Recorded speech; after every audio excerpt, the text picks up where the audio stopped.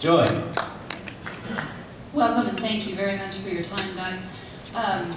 When you mentioned, Robert, the Christmas music, my little antennas went off, and that's my passion, is Christmas music. So I would love it if you can, you know, get a little deeper on that and let us know kind of what songs might be on that album.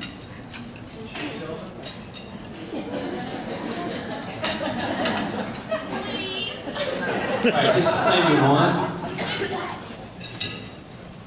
Let me just say this. There aren't that many Christmas songs. There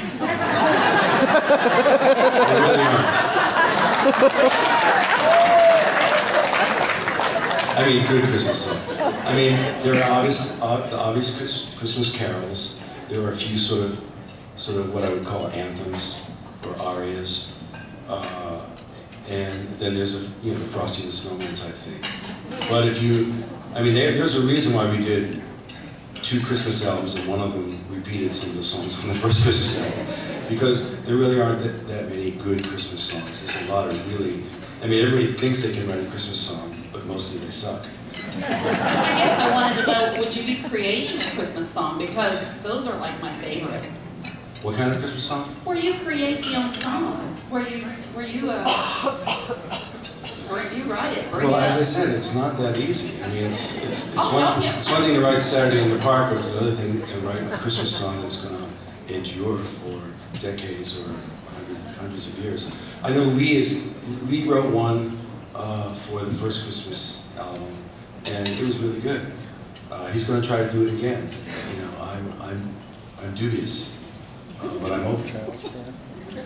Thank you. And this is Catherine, who sang with you guys last night.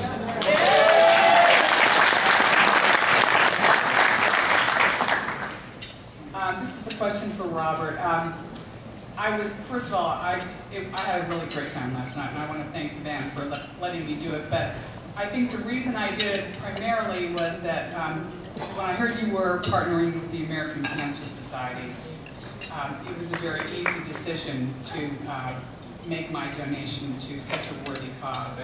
And I know you've done partnering with World Hunger in the past and probably other charitable donations. And my question is, how do you decide what organization to put your energies and efforts towards?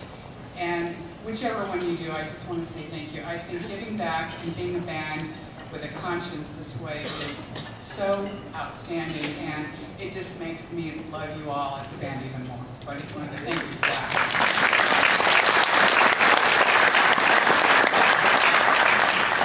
Well, we were actually talking about this the other night on the bus. And,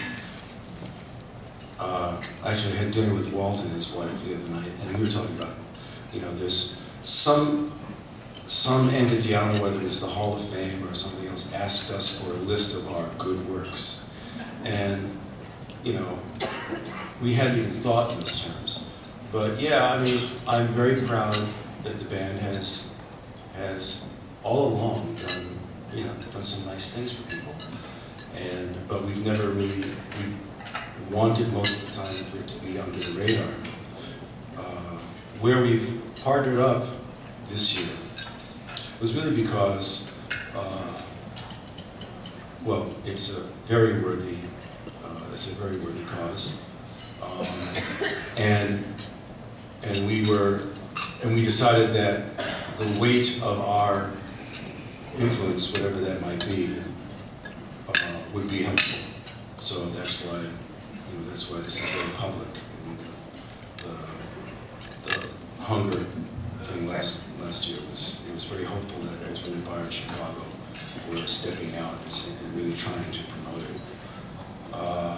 But over the years, when we've decided to do something, it's because either it was a very strong personal, it was of strong and personal importance to some member of the band, or we just sort of talked about things and decided that this is the right thing to do in this time, in this moment. We're inundated with causes, and I'm sure they're all important to someone. but I think they have to be important to us to decide to do that. Thank you. Hi, I have a question for Robert, but first, Lou, I'd like to say to you that my family has been Chicago fans for decades, and I have raised my children to be big fans, and you'll notice that later, I'm sure. I've been accused of brainwashing, but we won't go there. But I want to say to you that we came all the way from Florida to see the guys. It's been a long time since we got to see them, and you rocked our socks last night. We are so glad you're a fan. It was a real pleasure to watch them. Thank you so much. Robert, my question to you is, you've been writing forever, and what's in your head first? The music, the voice you want to put on it from your wide pool of talent and band? What starts it? Usually, it's just sitting at the piano and playing, and you know, occasionally, well, always, there's a phrase, a musical phrase, a melodic phrase, running through my brain. I think that's true of most musicians and most composers. There's some little piece of something that is either, you know, 4 or 5 notes from the middle of some song I heard 20 years ago, and it takes a while to identify what it is, or to see, is this something, is this actually a new idea? Is this actually original, or am I stealing something from something I heard 10 years ago? But it always starts with sitting at the piano and playing, and just sort of hearing a melody. And it's, you know, it's really a totally God-given thing that we're privileged to live with and develop. Okay, thank you. This is for Robert, mainly. I want to thank you for being an incredible inspiration in my life. When I heard that first Chicago album, I thought, I gotta get a band to play this, which I can't get this record to the guys to figure it out, so somebody has to write it down. So I spent months listening to the record, transcribing, and I thought, I gotta go to college and learn to see what I'm doing. But my question is, in writing, especially the rhythm material, did you write the horn lines, or did you kind of give the rhythm track, say, to James, and he would complete the horn part, or what was your writing process like? I mostly sketched the horn parts in all of my songs. Wow. And you were talking about the new album, and without sounding disrespectful, will you be getting back to kind of the adventurous stuff you were doing in the early days? You guys had some tremendous stuff, a lot of imagination, and well, without disrespectful. No, it's not disrespectful, but I don't think we ever want to go back to the early days, because these days are so good. I mean, everybody's a better player. You know, the songs we write now are about what we're thinking and what we're feeling and what we're absorbing now. So, you know, stylistically, Chicago is Chicago. There's nothing like Chicago. And the fact that we're Chicago is what makes it sound like it does.